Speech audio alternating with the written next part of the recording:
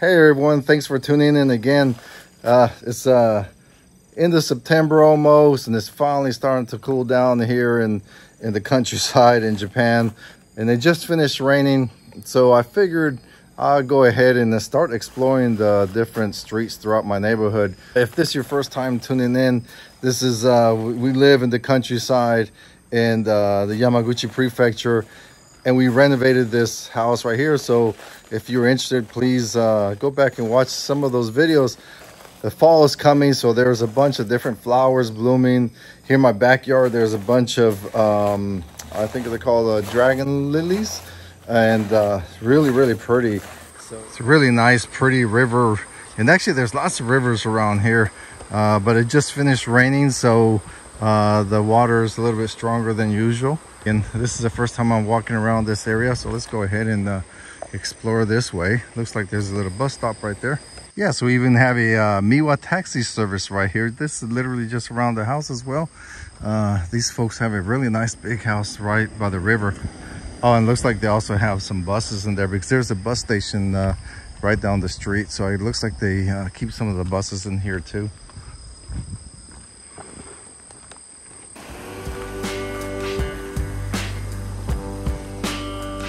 I like these two houses, two small, flat, side-by-side houses.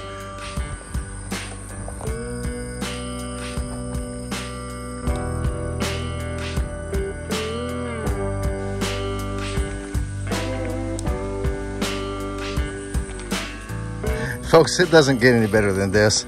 Again, if you're looking for a reason to, oh wow, look at those big birds. I'm not quite sure what they are. They just flew out of the rice fields. Yeah, but like I was saying, if you're looking for a reason to move to rural Japan and just need to change or improve your life, just kind of need a change in life and a little bit slower pace, get away from the rat race, wherever you're at in the world.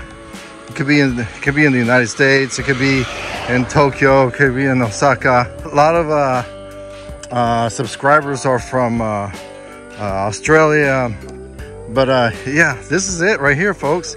And again, the topic of moving to rural Japan is becoming quite popular. More and more foreigners are doing it, and the reason why is because foreigners can indeed purchase land in Japan to include a house. However, it does not lead to residency, right? So that's something you have to keep in mind. But if you're looking for a change or something different, here you go. Look at this. And we're just getting started. Yeah, it looks like they just did a nice, good trimming along the rice fields right there. They have an electric fence. There are a lot of animals around here that they have to contend with. Boar hogs, monkeys, you name it, all kinds of different animals that, you know, obviously they have to contend with, you know, trying to raise their crops. But we're gonna go ahead and keep on walking straight this way. Well, it's not a funny topic because it's a very serious topic, but that's an interesting cartoon character right there tell you to don't drink and drive.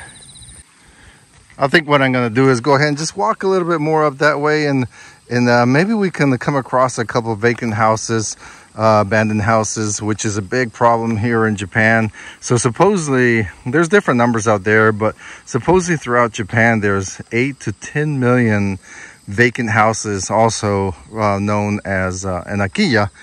They're not necessarily abandoned. They may be rightful owners and whatnot. They just probably had just moved on. The parents lived there. Like in our case, the parents passed away and the son was in Tokyo, and so they just sold their family house, and we were very fortunate to buy it. All right, and while I'm at it, let me go ahead and just kind of give you a quick little how we found our Akiya. So basically, we found our house, Akiya, which was, again, it was vacant for about 5 years, and I just found it on a regular website. And I did a quick video of that before, but you can use Chrome or any of the other web browsers that does a translation for you. Just type in the city or the area, the prefecture that you're looking at, and it does a pretty good job at translating the website for you. if you buy an Akiya or buy a house, period, through a website, through a real estate agent, you're going to have less problems than if you do it through an Akiya bank. The Akiya bank, there's mainly it's like a database that is kind of sort of ran by the city. However, a lot of these banks are not very well maintained, ran. Seems like they use old 1980s cameras to take pictures.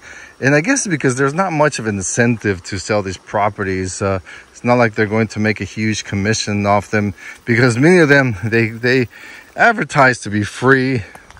I mean, there may be some truth to that, but at the end of the day, nothing is free.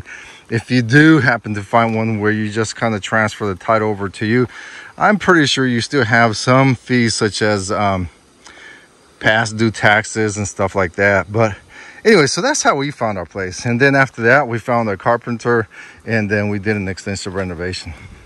So as you can see, there's actually quite a bit of activity in this little countryside road, even though we're in the countryside. And I take it as a positive, right? Because many of these rural areas can be quite rural. And so you have to consider, how are you going to be able to get in and out? Because that's another thing in Japan. I believe you have to have a residency in order to get a driver's license. I'm in a different situation because we're SOFA status, and I'll talk about that in a different video. But real quick, SOFA status means the status of forces agreement. I am employed by the U.S. government. That's how I am residing here at the time. So that's another nice modern house right here, and it has a nice little storage area.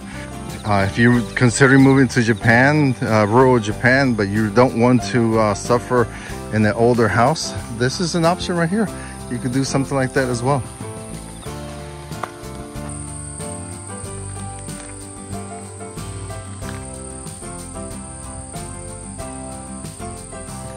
These gorgeous countryside houses right here, and these beautiful rice fields.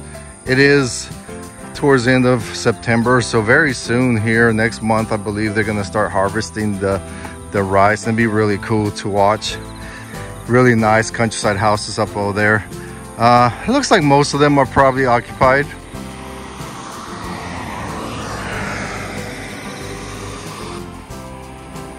So folks, let me go ahead and give you another tip on how to find a place, especially in rural Japan. Really the best way is word of mouth.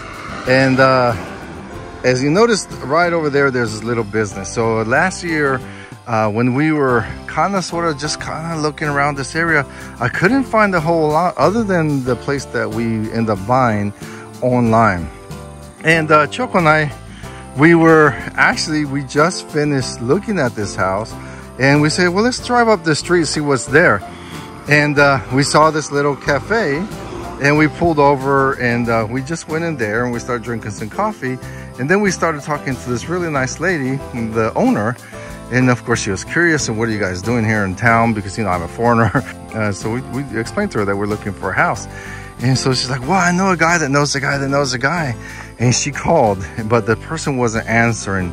So what she did is like, well, let me just go ahead and take you over there to where he's at right now, because it was Saturday morning and they were like in this little, the farmer's market.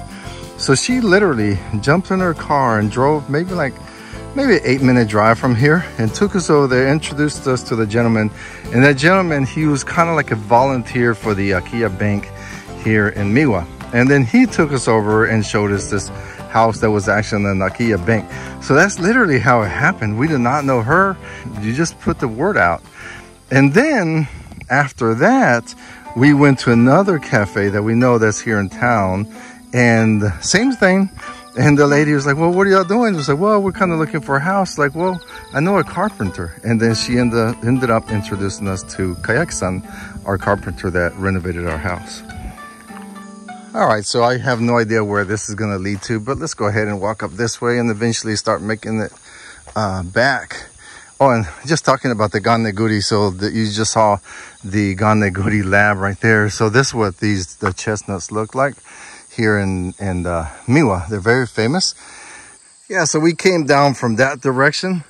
Let me go ahead and go to the right up this hill and explore different areas.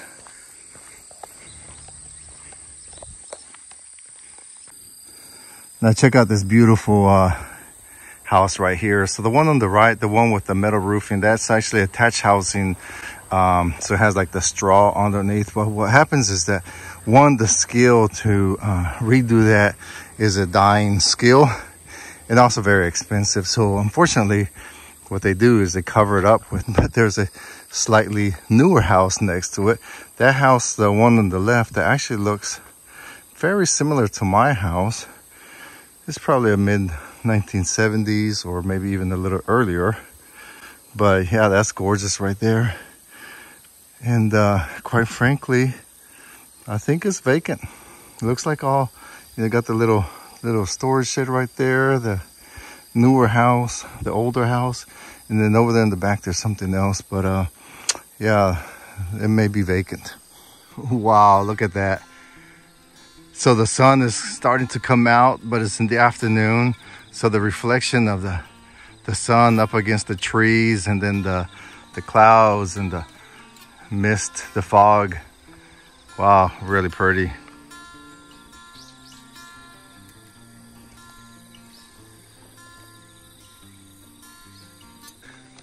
Oh, I really like this place right here. It looks like they have it very well taken care of. A lot of beautiful flowers. Oh, wow. This is an example of a really nicely done older house as well. And then over there, that white building over there is called a kura.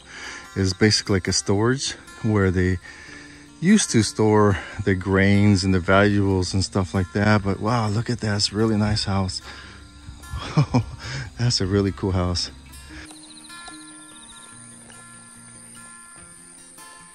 We're up a little bit higher. Look at this. Really nice. Right down around the corners where that other house was at.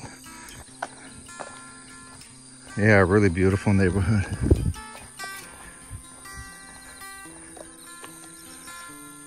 So this building right here looks like it's the little community center. And every village, well, really the villages and maybe the smaller cities, they always have like a community center. You get together and discuss different things that need to be done around your neighborhood, around your community. You pay some fees. And actually, interesting enough, is that tomorrow we are attending our first meeting ever. Ooh, excited. So maybe a little bit nervous, my first day of school. If you're not really into that, you know, you need to consider it, because it's something that you are required to do. Well, not by law, but it's more of a kind of a social obligation, I guess.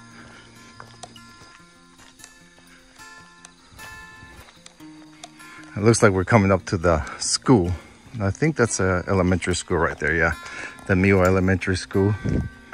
One of the problems in rural Japan is the declining population in several of the schools around this area. And many other areas have closed because of that declining population. So the government of Japan is trying to attract younger families to come over to live in the rural side. But of course, it's difficult because of lack of jobs and whatnot. But hopefully that changes. So folks, in a way, this is kind of my way as a foreigner, is to do my part to go ahead and spread the word and show you that it's very much doable.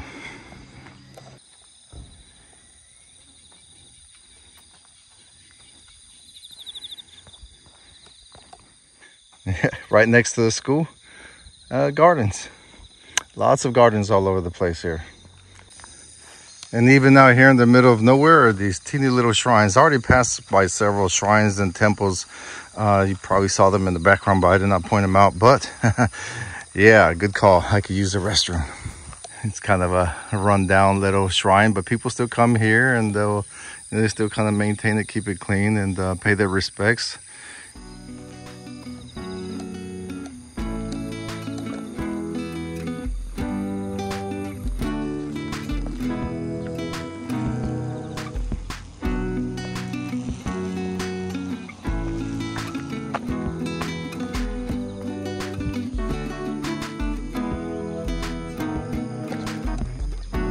Yeah, so we just came from this direction, and I'm going to go ahead and go left. We just want to show this beautiful view from here. as we walk down this way towards the house. Again, nice little modern, simple white house right here. I mean, obviously I prefer an older house with character, the beams and the old Japanese style, which is the, you know, the way we chose to do our house, but there's nothing wrong with that. Especially as you grow older, you want to think about the conveniences of being in a modern, warmer, more convenient house. But if you have not seen the renovation that we did on our house, we've tried to focus on more conveniences, especially as we grow older, such as like sliding doors and all flat, and the most of the living downstairs. Just upstairs we have a big craft room for Choco, my wife, but obviously that is not absolutely necessary as we grow older.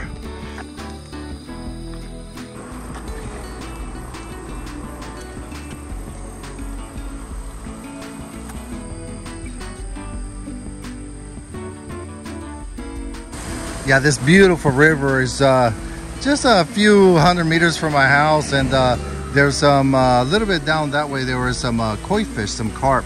So right over there in the corner right there, there's a new little cafe that's opening. It looks like it's kind of American style theme, and looks like it's been closed for a while, so I'm happy to see that. You know, I like to see businesses starting to thrive again. But also I've always noticed this big house right here. This is a huge house, several attachments, and I'm pretty sure it's vacant because I've never seen any connectivity here. And it looks like once upon a time it was some sort of business right there, because you have all these shutters in front of it. If you're looking for some sort of business to start up, this will be something like it. And Miwa is definitely not very touristy, but there are a lot of little local tourists. And actually right around here, you're going to see some rental boats. So there's the Yasaka Dam around us. I wonder if this had anything to do with it. But as you can see, it's roped off. Quite a shame. But over here you have the rental boats. So you can, I don't think they're in business anymore, or maybe they're going to open up as part of this right here. Because you see right there, the TRCP rental boat. But as I drive to work, I see these folks over here preparing this cafe, Blue River Cafe. Very fitting because there's the river right next to us. So and it kind of looks like it has a little American theme. So yeah, folks, looking forward to that. And if you happen to be around Miwa, then stop by and check them out. Let's go ahead and provide some support. We like to support our local businesses. There you go, Blue River Cafe. All right, folks, I think we're getting close to the house here soon. So thanks for coming along. If you made it this far, if you would like to continue seeing more rural living as a foreigner here in Japan, please hit subscribe, like, share, and yeah, go ahead and please tune in. If you got any questions, or if you got any special requests if you'd like for me to cover, feel free to do that. I kind of take pride in trying to answer all messages. Again, yeah, please go ahead and make a comment, and let's go ahead and explore together. Thanks a lot. Goodbye.